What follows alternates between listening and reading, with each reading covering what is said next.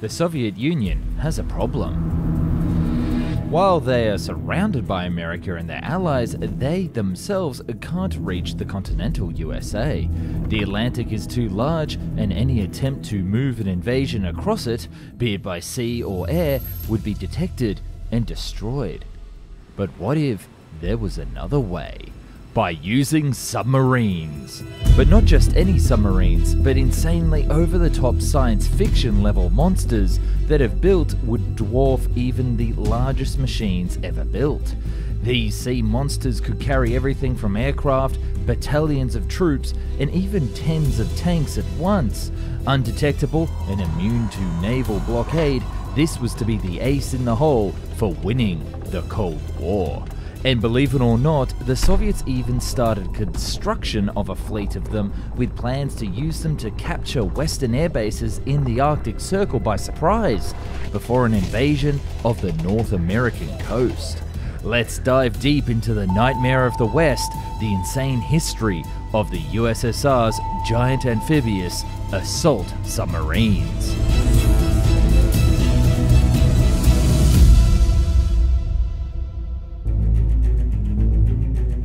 This tale begins deep into the Second World War. The Soviet Union discovered that using submarines to shuttle weapons, supplies and special forces into besieged areas or behind enemy lines in World War II, specifically during the siege of Sevastopol, proved to be a game changer against the Nazis.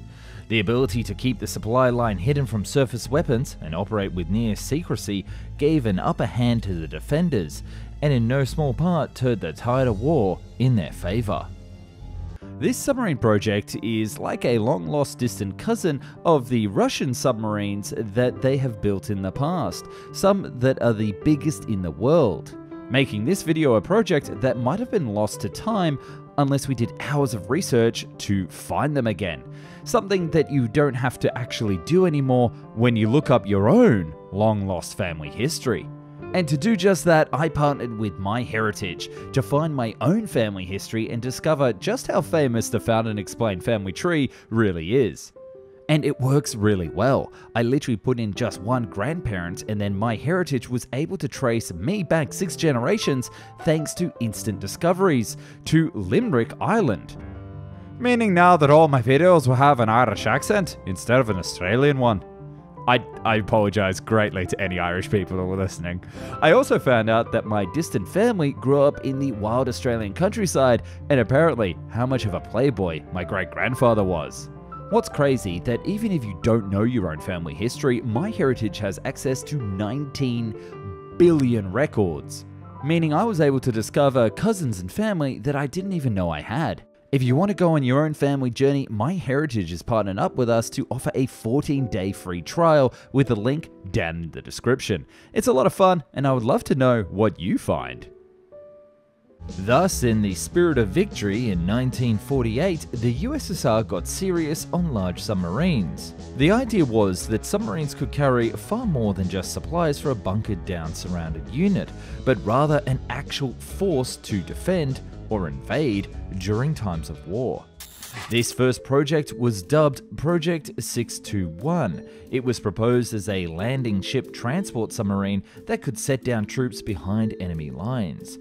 With some 5,950 tons of displacement, the underwater giant would have been one of the largest submarines of the day. The maximum surface speed was approximately 15 knots and 8.4 knots maximum underwater, with a range on the surface of around 6,000 miles. The Soviets would turn to steam gas turbines to be their power plant of choice, since in comparison with other options, this ensured the greatest submerged endurance range. Again, you've got to keep in mind this is before nuclear power was available. On its 2 vehicle decks, it was to carry a full infantry battalion of 745 troops, 10 T-35 tanks, 12 trucks, 12 towed cannons, and 3 catapult-launched LA-5 fighter aircraft for air cover. Yes, this was also technically an aircraft carrier submarine. Now, I can see you already asking in the comments, how did they unload this force? Well, it acted just like a beach landing craft. The sub would approach the shoreline and come up unexpectedly, resting on the beach's bottom and filling the rear ballast tanks and tilting the front up. The troops and vehicles meanwhile would be unloaded over the bow ramp when the submarine breached on the surface. Talk about one heck of a surprise. Once unloaded, the sub would be much lighter and be able to refill with air into its tanks and then push off. But like all insane post-World War II ideas, there were two major flaws. The submarine didn't actually have enough room on board for the full infantry battalion to travel 6,000 miles. There was only one bunk bed for about every 4 people. Essentially hot bunking so hot that you could cook a dinner under the covers. And that exhaust system wasn't sufficient to have multiple machines active on the decks, especially during the vulnerable offloading period. You could imagine the fumes. So the USSR decided to go back to the drawing board and come up with something else, a submarine that would have the ability to travel through solid ice.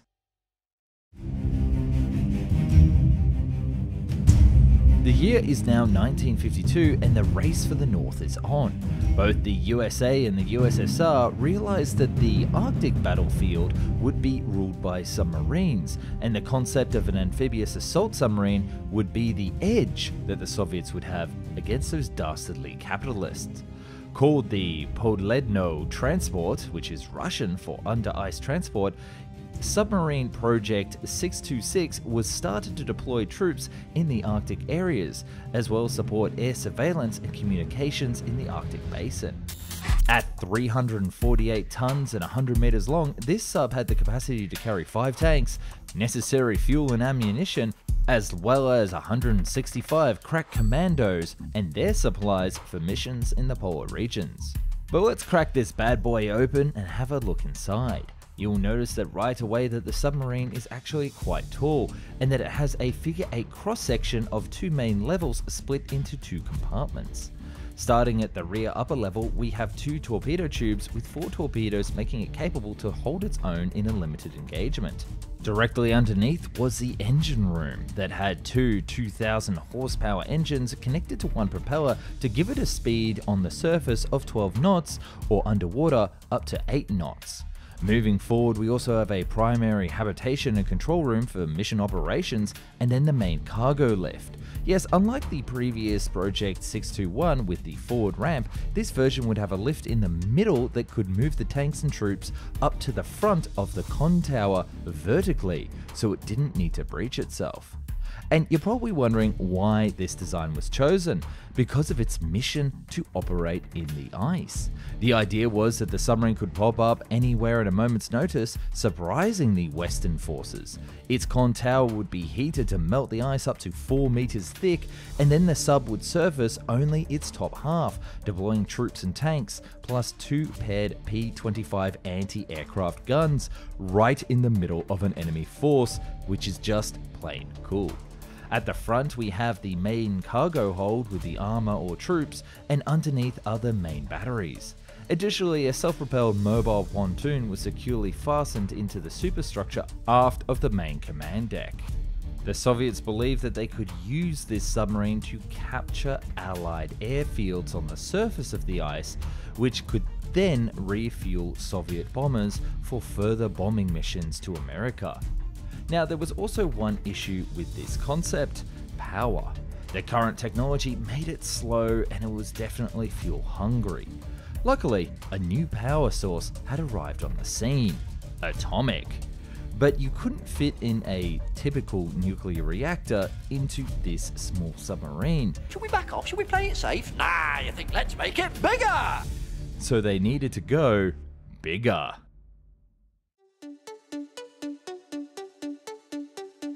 In August of 1967, the USSR began to work on their magnum opus, Project 717. This would be the ultimate strategic everything submarine, able to not only deploy forces anywhere in the globe, but to also create and deploy mines at a moment's notice, and to go head-to-head with the enemy fleets. It was redesigned as the jack of all trades. With a displacement of up to 11,000 tons, this submarine was to carry up to 20 amphibious tanks and BTR-60P armoured personnel carriers, as well as 470 troops, with the vehicles stored in a double-deck hulls contained to the both sides of the main hull, with all three having an outer shell, giving it a very unique cross-section. At the rear of the vessel, we also had the main reactors and engine room with plenty of storage for supplies for the invading force. Plus here there was also a special mine production facility that could build and deploy sea mines without surfacing to interrupt enemies' shipping. Moving forward, there was a living quarters and access to the twin cargo compartments. The con tower was also quite long, with AA cannons kept in sealable hermetical modules, and a special rescue chamber that could be used in the case of an emergency. But it's when we get to the front of the submarine that it gets even more insane. The vessel was designed to unload in the same way as the previous Project 621, with twin ramps on either side of the bow. There would be a special bow ballast in the middle that would allow it to make beach landings, as well as casually 6 torpedo tubes with 18 to 20 torpedoes. Oh, did I mention that it also had AA guns and surface-to-air missiles? Yes, this was a beast of a submarine, and it was just missing nuclear ICBMs. But this is possibly one of the most complex submarines ever designed both in the East and West, and figuring out the engineering was a Herculean task in itself. The engineers built several 3D models that could be rearranged in their components, swapping them around to figure out the best configuration. The final model was also used in fluid dynamic tests, meaning that they had to pretty much make a mini version of this submarine. By March of 1972, the technical project was a wrap and construction was ready to begin. The plan was to create a series of 5 of these bad boys to have a mini fleet ready to challenge American dominance. But alas, the construction of submarine 717 never got the green light. The NSR, the one and only Soviet plant up for the task of building these colossal ships, was caught up in the Nuclear Polarity Agreement with the United States. This agreement limited the number of nuclear weapons or nuclear-powered military machines, including submarines, and thus the plant was under heavy scrutiny from the West. The Soviet Union decided to shift gears, focusing their limited nuclear allowance towards heavy missile submarines, such as the Typhoon, as a response to the US Trident program. And just like when we tried to build the submarines for Project 648 and 664, the spotlight shifted to strategic vehicles, leaving the dream of creating a massive amphibious transport submarine in the dust.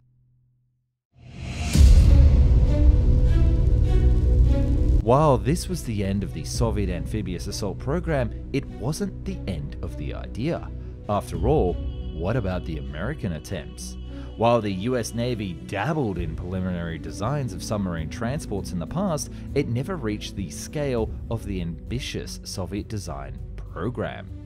In the 1950s, a concept for a 10,000-ton submarine emerged, boasting dimensions of 220 meters long and a beam of 38 meters. This underwater behemoth was envisioned to accommodate 2,240 Marines, deploying them through amphibious flying platforms, which wasn't specified in exactly how they were propulsed.